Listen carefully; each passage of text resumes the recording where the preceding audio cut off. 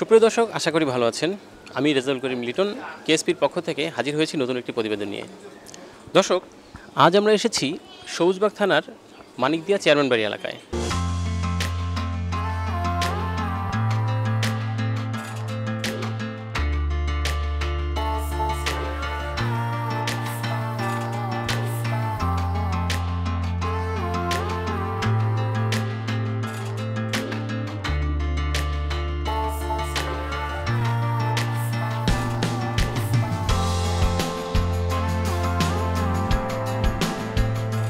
দর্শক, কথা বলছি খামারের মালিকের সাথে।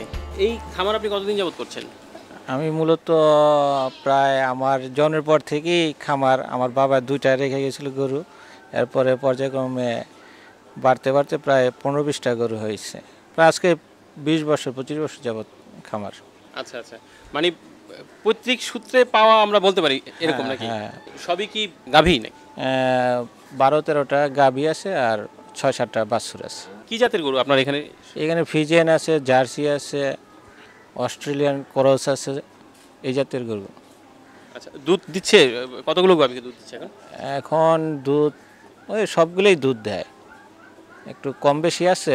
প্রতিদিন কত লিটার দুধ হচ্ছে আপনার এখানে? আমার এখানে 180 কেজি থেকে 200 কেজি ধরতে পারে। সর্বোচ্চ একটা গাভী কতটুকু দুধ দিচ্ছে? সর্বোচ্চ আপনার একটা গাভী 20 লিটার।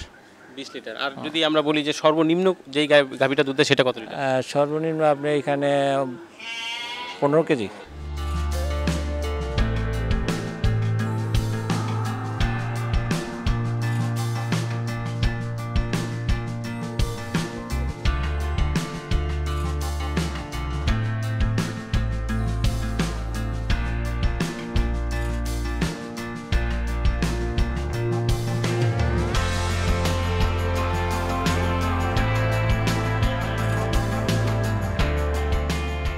আজকে আমাদের সাথে একজন প্রাণী সম্পদ বিশেষজ্ঞ আছেন, যার নাম হচ্ছে ডাক্তার মাজিদুর রহমান। তো আমরা ওনাকে সাথে করে নিয়ে এসেছি।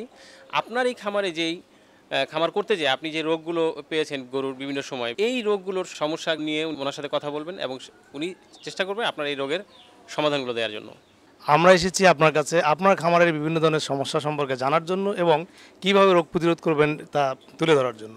তো আমি প্রথমেই জানতে চাই, আপনি খামার করার পর থেকে বা এখন পর্যন্ত কোন ধরনের রোগবালাইগুলোতে বেশি ভুগছেন, যেটা আপনার খামারে আর্থিক ক্ষতির সম্মুখীন হচ্ছেন বেশি?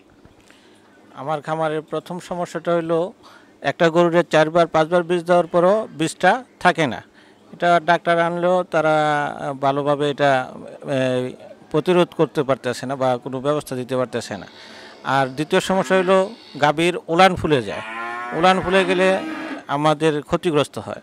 আর তৃতীয় সমস্যা হলো এক ধরনের টিউমারের মতো এক ধরনের ভাইরাস আসছে। এটা গত কুরবানি ঈদের পর থেকে এই রোগটা এখন মানে জটিল আকার ধারণ, এটাও আমরা কোনো প্রতিকার পাইতেছি না। এই ধরনের সমস্যা সব খামারের খুব একটা কমন সমস্যা, যেটা আপনাকে বলবো। প্রথমে উনি বলেছিলেন ওই সাদা গরুটার কথা, যেটা হচ্ছে যে 5বার উনি বীজ দিয়েছেন, কিন্তু তারপরে সেটা রাখতেছেন না, বারবার ফেল করতেছে, প্রেগনেন্ট হচ্ছে না। এটার জন্য যে কাজটা করণীয় আমি বলবো আপনাদের প্রত্যেকের জন্য, এটা খুবই কমন সমস্যা। যেহেতু খামারিরা যে কারণে এটা বেশি ফেল করে, যে বীজ রাখে না, সেটা হচ্ছে সঠিক সময়ে বীজ দেয়া। আসলে আপনারা খেয়াল রাখতে হবে যে কখন গরুটা আপনার হিটে আসে। হিটে আসার ঠিক 12 থেকে 16 ঘন্টার মধ্যে আপনাকে বীজ দিতে হবে। আপনারা যখন কৃত্রিম প্রজনন কর্মীকে ডাকেন তখন খেয়াল রাখতে হবে যে আপনি কখন ডাকছেন। অনেক খামারি করেন কি, যে আজকে সকালে হিটে আসছে, সঙ্গে সঙ্গেই ব্যস্ত হয়ে যান যে একজন কৃত্রিম প্রজনন কর্মী আসবে এবং বীজ দিয়ে দেবে।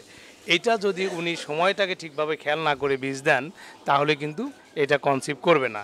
সুতরাং প্রথম গুরুত্বপূর্ণ বিষয় হচ্ছে যে তাকে সময় মতো বীজ দেওয়া, 12 থেকে 18 ঘন্টার মধ্যেই তাকে বীজ দিতে হবে। আর একটা হচ্ছে যে যদি তার কোনো নিউট্রিশনাল গ্যাপ থেকে থাকে, পুষ্টিহীনতা থেকে থাকে, তাকে সময় মতো ডিওয়ার্মিং করাতে হবে এবং কিছু মাল্টিভিটামিন সাপ্লিমেন্ট দিতে হবে। আর খামারিরা যেটা করে থাকেন সাধারণত, সেটা হচ্ছে যে তারা ভুসি খাওয়ান দানাদার খাদ্য হিসেবে, সবাই খাওয়ান শুধু ভুসি, আবার ঘাস যেটা পান এনে খাওয়ান। কিন্তু এখানে যে একটা ব্যালেন্সড ডায়েট দরকার, ভুসির মধ্যে কার্বোহাইড্রেট, তারপর হচ্ছে যে প্রোটিন, খনিজ লবণ, ভিটামিন, বিভিন্ন যে খাদ্যের 6টি উপাদান থাকতে হবে, এটা কিন্তু ওনারা ব্যালেন্স করেন না। ওদের একটা নিউট্রিশন ডায়েট যদি থাকে, তাহলে এই ধরনের সমস্যাগুলোর সমাধান ওনারা অতি সহজেই পাবেন। এর পাশাপাশি আরেকটা যে জিনিস ওনার কাছে আমি জানবো, আপনার যখন কৃত্রিম প্রজনন করান তার আগে যে একটা মিউকাস আসে গাভী হিটে আসার সময়, সেটাতে কি কোনো পুজ খেয়াল করেন কিনা? হ্যাঁ, অবশ্যই খেয়াল করে। পরিষ্কার থাকে না পুজ থাকে? এটা পরিষ্কারই থাকে। যদি পরিষ্কার থাকে তাহলে সিমটম ঠিক আছে, আর যদি এটাতে পুজ থাকে তাহলে কিন্তু এটার চিকিৎসা করতে হয়, সরাসরি আপনাকে প্রাণী সম্পদ হসপিটালে যেতে হবে। আর একটা বিষয় দর্শক আপনাদের জানিয়ে রাখছি, যেটা আপনার বলছিলাম যে সময় মতো বীজ দিতে হবে। এছাড়া আরেকটা কারণে আমাদের এই ধরনের রিপিট ব্রিডিং হয়ে থাকে, সেটা হচ্ছে দক্ষ টেকনিশিয়ান, কৃত্রিম প্রজনন কর্মী যদি খুব দক্ষ না হয়, ওনাকে যে জায়গায় বীজটা পৌঁছে দেওয়ার কথা সেই জায়গায় যদি দিতে না পারেন, তাহলেও কিন্তু এটা ফেল করে। এই দুইটা জিনিস খেয়াল রাখতে হবে। এবং খামারিকে আমরা যেটা দেখেছি আমাদের অভিজ্ঞতায়, বেশিরভাগ ক্ষেত্রে সমস্যা হচ্ছে সময় মতো বীজ না দেয়া।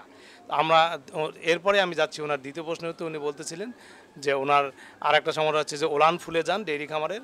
এটা সত্য যে বাংলাদেশের সমস্ত ডেইরি খামারের জন্য, কমার্শিয়াল বলেন এবং ইন্ডিভিজুয়াল লেভেলে, খামারি লেভেলে বলেন, সবচেয়ে বড় সমস্যা হচ্ছে ওলান প্রদাহ বা ম্যাস্টাইটিস রোগ। এটা হচ্ছে ডেইরি খামারের জন্য ধ্বংসযজ্ঞ বয়ে আনে। এবং এই রোগটার প্রতিরোধের জন্য খামারিদের হাতেই ব্যবস্থা আছে, সেটা অত্যন্ত সহজ। শুধু পরিষ্কার পরিচ্ছন্নতা মেনটেন করতে হবে, তাহলেই এই রোগ হয় না। কারণ এই রোগটা হচ্ছে শুধু অনেকগুলো কারণে হয়। একাধিক ব্যাকটেরিয়া, ফাঙ্গাস, মাইক্রোপ্লাজমা সব কিছু হলো এটাকে জটিলতা তৈরি করে। এটা কোনো একটা জীবাণু দিয়ে হয় না, যার ফলে এই রোগ একবার হয়ে গেলে সেই খামারিকে পথে বসতে হয়। গরুটাও একবারে আর কখনোই পূর্বের মতো ফিরে আসে না।